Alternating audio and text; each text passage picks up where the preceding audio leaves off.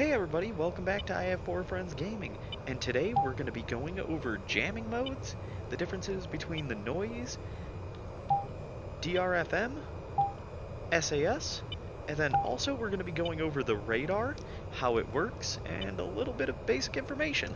So, to start out, we have a few different things here.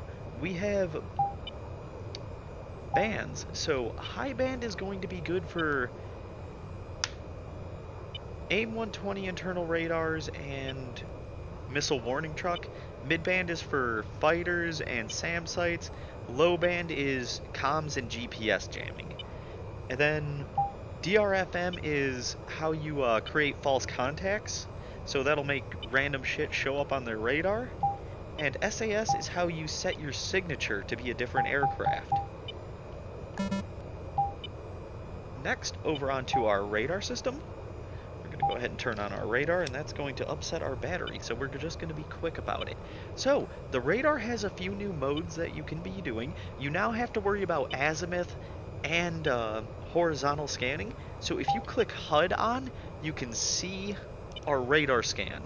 Now, using your left and right thumbsticks, you can control this. So the left thumbstick is going to control left and right. Oh, let me get the radar screen of interest. So, left thumbstick is going to control up and down.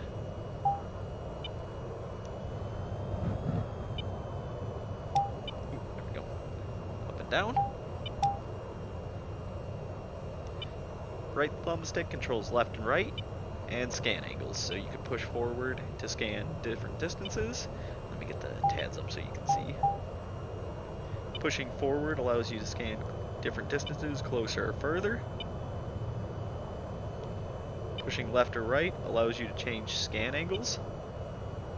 And left thumbstick up and down allows you to change the elevation you're scanning.